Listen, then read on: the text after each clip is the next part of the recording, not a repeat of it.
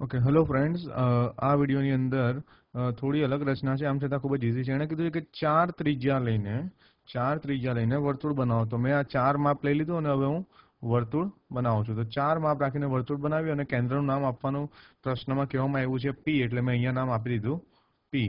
તો કેન્દ્ર પી રાખી ત્રિજ્યા 4 લઈ મેં વર્તુળ બનાવી દીધું. નવ સ્પર્શકો જે છે તે બંને સ્પર્શકો જ્યાં મળે ત્યાં એવું કીધું છે કે ત્યાં જે છેદ બિંદુ હોય ત્યાં 60 નો ખૂણો બનવો જોઈએ. તો એની માટે હું સૌથી પહેલા શું કરીશ, તો સૌથી પહેલા હું બરાબર અહીં એક રેખાખંડ બનાવીશ, ત્રિજ્યા બનાવીશ, રાઈટ. અને સેન્ટરમાં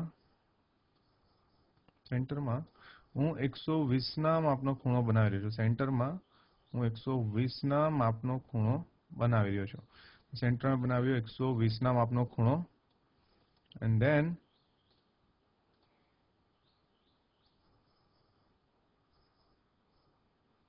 like this. Okay.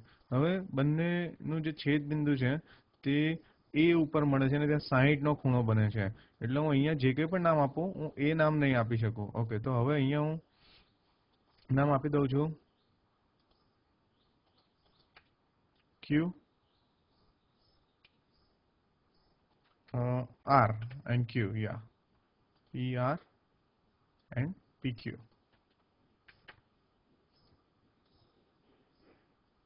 હવે અહીંયા જે હું બનાવીશ તે લંબ રેખાખંડ બનાવીશ, લંબ દ્વિભાજક, લંબ સ્પર્શક બનાવીશ. કઈ રીતે બનશે તે જુઓ. કોઈ પણ યોગ્ય માપ લઈને સેમી સર્કલ બનાવો, આટલું સ્ટ્રેચ કરો, ઉપર નીચે આર્ક બનાવો, નીચે આર્ક, ઉપર આર્ક, ઉપર આર્ક, નીચે આર્ક, એન્ડ બંને આર્કમાંથી પસાર થતું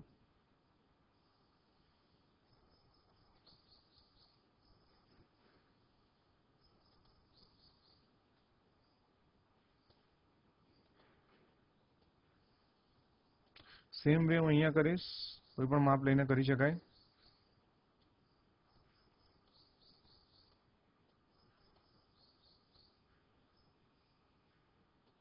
સ્ટ્રેચ કરીશ રાઉન્ડરને.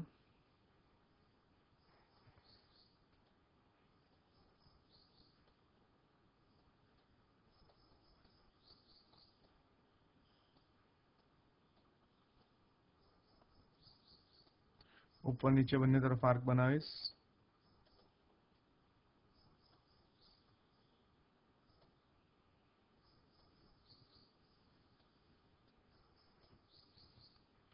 એન્ડ ધેન પેલી તરફ બી આર્ક બનાવીશ.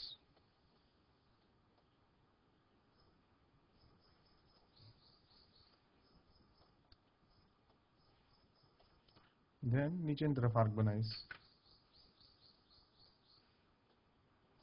ધેન નીચેની તરફ આર્ક બનાવીશ